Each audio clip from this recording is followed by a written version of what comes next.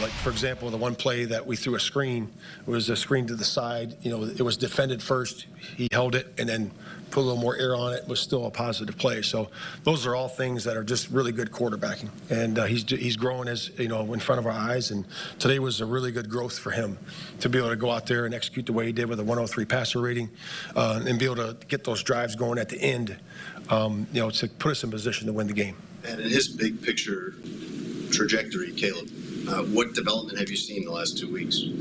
Just really good communication throughout the whole offense. The offensive staff, the player-to-player communication is really good.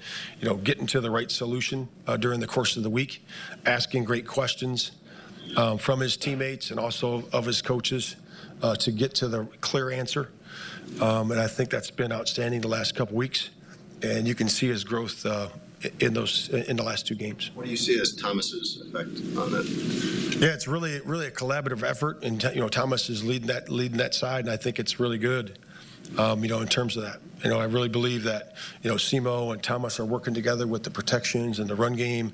Beatty and Kerry Jones, all those guys are working together to come up with a really good answer to be able to put our guys into the space that we need to get them into so they can work. And you saw that today, and we got some good explosives out of it. I mean, some of the catches that Rome made in traffic, Keenan made in traffic, and then that big play that DJ made at the end there, and and again Swift continues to do a good job, and and then Cole. Cole's really, getting involved, and when you involve all those players, all that talent, it's a good product on the field.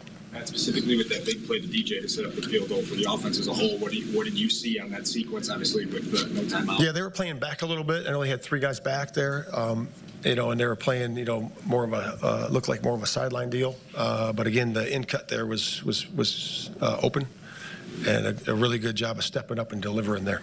This is the third game. This is the third game you lost in the last play of the game. Yeah.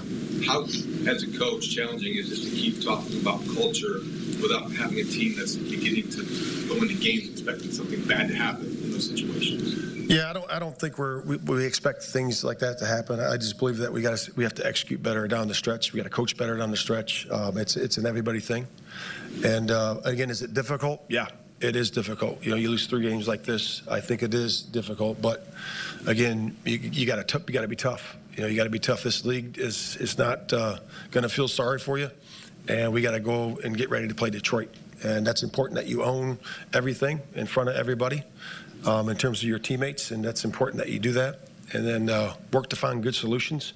And us, the coaches, got to put them in position, and we got to do a great job of finding the right answers and to execute.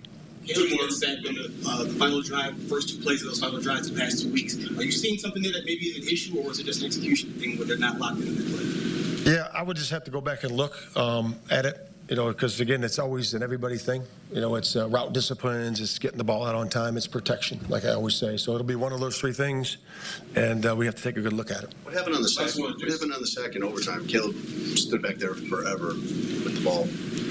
What was the break? What didn't click there? Yeah, like I said, it's one of 3 things, right? It's one of 3 things. It's either route discipline, it's getting the ball out, and it's protection. So again, I have to go look at it and see where that is.